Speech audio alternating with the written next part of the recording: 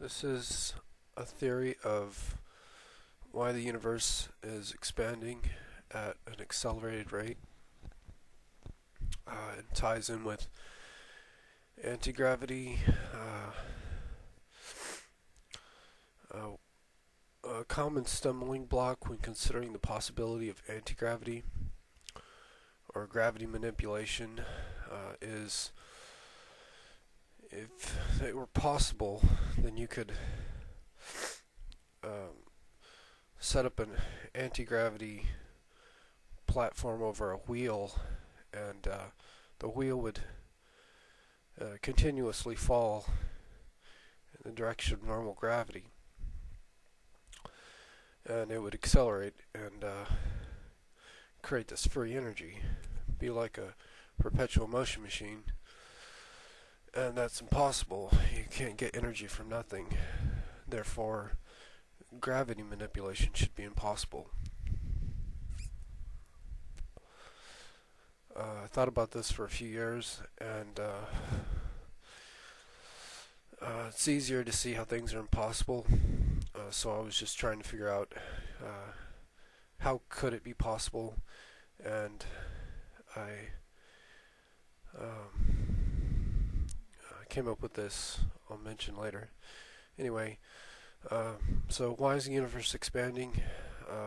The Big Bang Theory attempts to answer that question, but it doesn't make a lot of sense because it's accelerating in its expansion, as we've learned. And where did the Big Bang start from? You know, if everything's blew up from some single point, it seems like it would be important to know where it started from and trace back those trajectories to find the starting point, so that's another question, and go over this for a minute. Fission and fusion. Fission is the breakdown of matter and releases energy.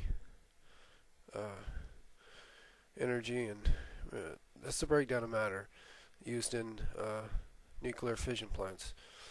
Fusion is believed to also release energy, and is the combining of matter, like turning hydrogen into helium, and that's what's believed to power the sun. Fusion and fission power the sun, and I think that's the official explanation.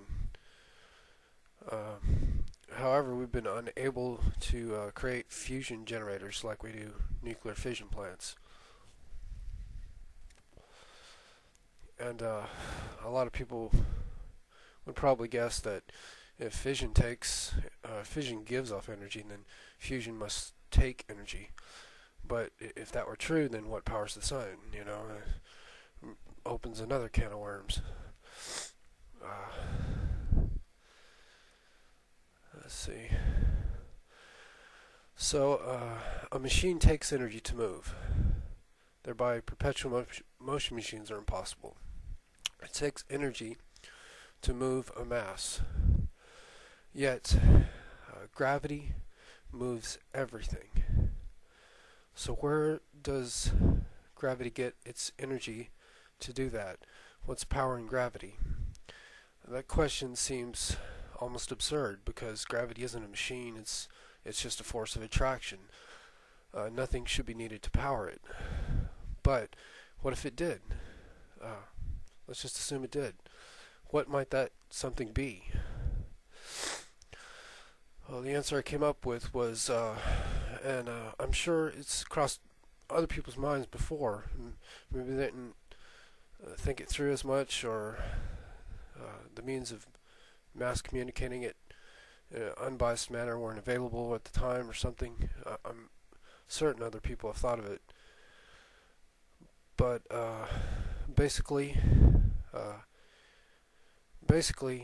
the theory is the universe is expanding at an accelerated rate on a large scale, everything's pushing out from everything else. Because on a small scale, gravity is attracting everything together. I don't know exactly how, but it's like they're two sides of the same coin. So if that's true, let's look at the sun for a second. Let's see where that goes. And so that would mean we got a problem here. What's powering the sun? If fission gives off energy, and fusion takes just as much energy to put matter together, then how is the sun going to work? Well, it could work through gravity. At some critical mass, gravity would give the sun enough mass to provide the heat and the pressure needed to do both fission and fusion, to fuse matter together and then break it apart through fission and give off energy, so that gravity would power the sun, and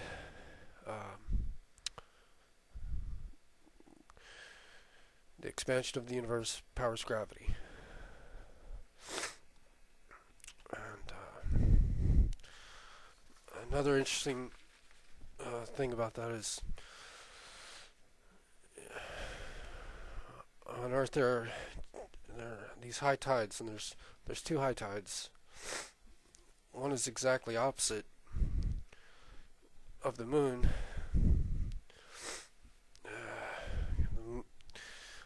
The moon pulls the oceans up through gravity, and gravity also pulls, or the moon pulls the Earth, and pulls the Earth away from the oceans here, forming the second tide. That seems to make sense, but it could be just part of the solution. It could also be partly that, like a small part of it is the Earth is being pulled away from the oceans. The other part is that this is some sort of that we're seeing some sort of anti-gravity. And the expansion of the universe at an accelerated rate is really anti-gravity. There's gravity, there's anti-gravity. There's duality to all of nature. And I mention this because I mention all this because it's difficult to see how would gravity manipulation be possible, and I think this is a plausible theory that makes it easier to see how it might be possible. And I don't recommend that anyone try to prove it. Waste your time or breath trying to get people to listen. Just physics isn't going to change until somebody does the impossible. Then it'll change. And there aren't a lot of people who are truly interested. So, hope that helps. Hope that makes some sense. I think a lot of people are thinking along the same lines, and maybe they didn't piece it together just so much. Anyway, that's it.